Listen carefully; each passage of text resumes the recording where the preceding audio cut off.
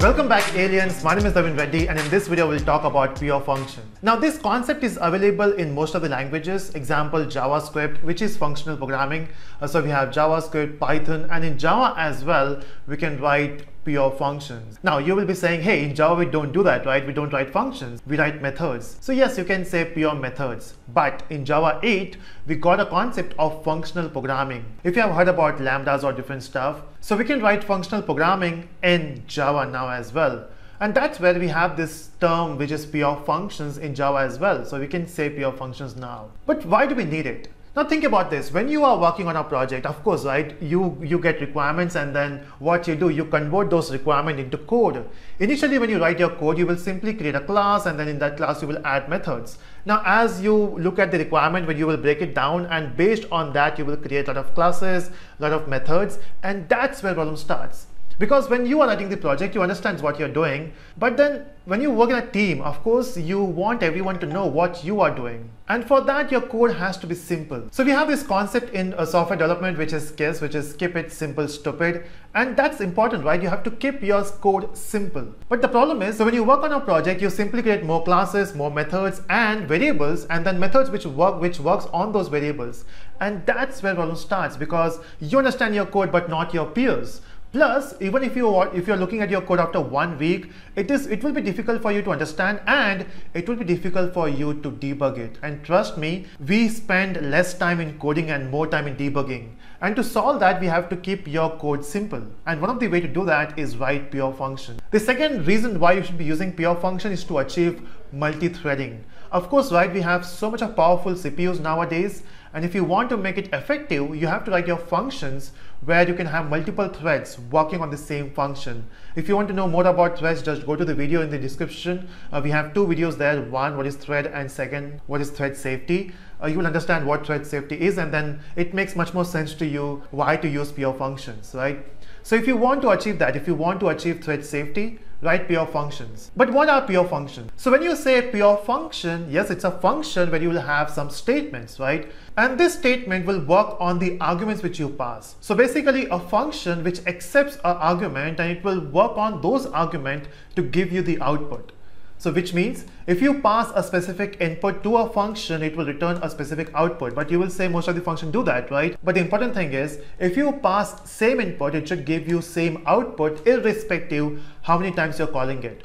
So example, if you want to find a square of a number, let's say if you say 5 square, doesn't matter how many times you call it, you will get 25. That's a pure function. The second one is it does not have any side effect. Example, let's say if you have a variable, a class variable, let's say count, and then you are calling a method which will change the values of it, that's a side effect, because every time you call the method, it will change the value. Or something like, let's say when you withdraw the money from the bank, every time you call withdraw function, it will deduct the money from your bank account. That's a side effect I'm talking about. So pure function will not have any side effect. The third one is whenever you pass an argument, don't change the value of the argument, okay? So let's say if I pass a list of values to you, 2, 4, 6, and 8. After the function calling, the value for the list should be same, okay? Don't change the existing values of the list. Maybe if you want to find square of each number, create a new list and perform the operation there.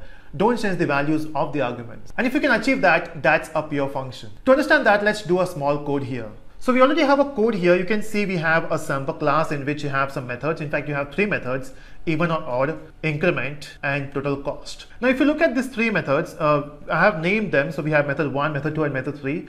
So we have talked about pure function, right, and some properties of it. So you have to find the answer for this. So I want you to answer which of these methods are pure and which are impure. So impure basically means which are not following the pure function properties. So pause this video, in the comment section, comment this answer. So I hope you have commented the answer there.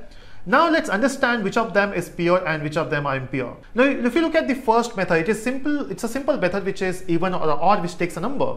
And based on the number, it will find if it is even or odd. You can see we have a very simple code here. If you pass 6, it will give you even. If you pass 5, it will give you odd. That's the method, right? Now this function or a method is not dependent on some external value like count, plus it is not even changing the values of something. So this is a pure function. So irrespective of how many times you call this by passing 5, you will get odd every time. What about this method here, which is increment? So basically this increment will change the value for count.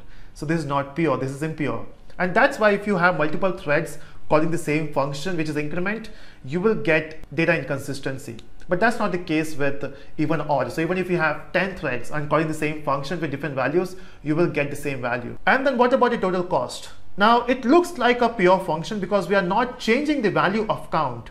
But unfortunately here we are dependent on the count variable which is coming from outside. So even this is an impure function, right? So this is only pure, the other two are impure.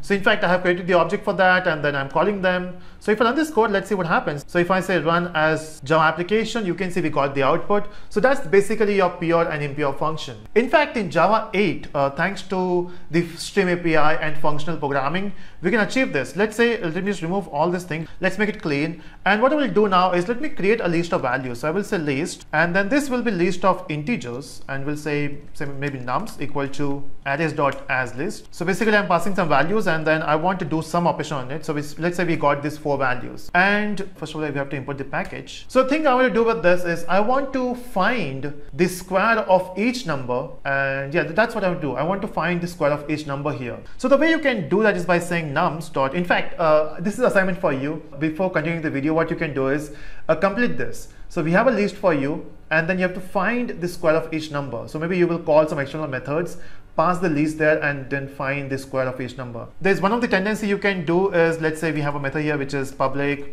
static void. Maybe you will say square. That's the method name you have, in which you will accept the list of integers and will say nums again. And then this is where you will say, okay, we got nums, and then I will take each value and I will find a square of it. So you will say for int I equal to 0, and then you will go till what? So you have to go till the end of it. So you will say nums dot size, and then I will say I plus plus. So basically you're iterating between the values, and then every time you got the value, you will change the existing value.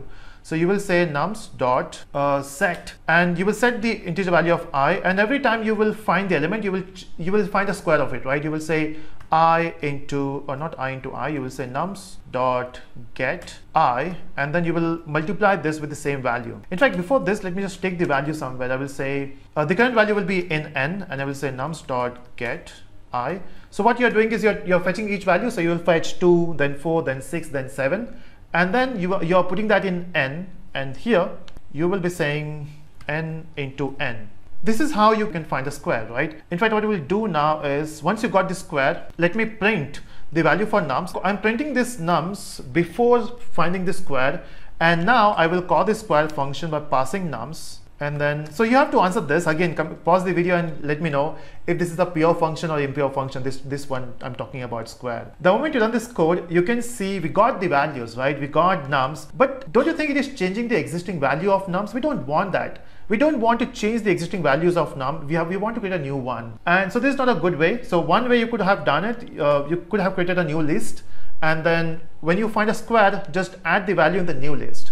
Okay, not in the existing list. That's one thing you can do. This was the earlier way, but in Java 8, what we can do is, if you want to do the same thing, you can say nums dot. We have a method which is map. First of all, you have to say stream, and with this stream, you can say call map. And in this map, you can take a value. So let's say if I take n. Now this is a lambda expression thing which I'm doing here. Now if you don't know what lambda expression is, you can just find a video in the description. So that's what I have explained about lambda and stuff. So what I'm doing is I'm saying n into n. Now I'm doing the same thing here. You can see I'm doing a map, but this map will return what? So map returns a string. So to print that, I will say for each I will print the value which is I. Maybe I can take the same variable name, that's fine, but even this works. Extra semicolon there. Let's run this code, and you can see we got the same values. So yes, I got 4, 16, 36, and 49 because I'm doing it on the new line. That's why we got a new line.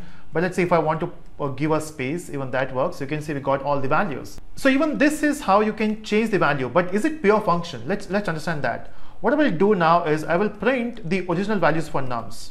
What do you think? Will it be the new values or the old values? And if you run this code, you can see the old values are still 2, 4, 6, 7. And that's the advantage of using pure function, because you're not updating the existing value which you're passing. And you can have multiple threads working on the same nums and nothing will happen because you're simply fetching the values from num, performing the operation and giving the output. It is not updating nums. So yeah, that's the benefit of using pure function, and this is available in most of the languages now. The concept remains same. Yes, syntax will change. In JavaScript we have a different syntax, in Python we have a different syntax, but concept is same. So I hope you got the idea between pure and impure functions. So try to write more pure functions if you want to reduce the complexity and reduce the bugs. So that's it from this video. I hope you enjoyed. Let me know in the comment section and please subscribe for another video. Bye bye.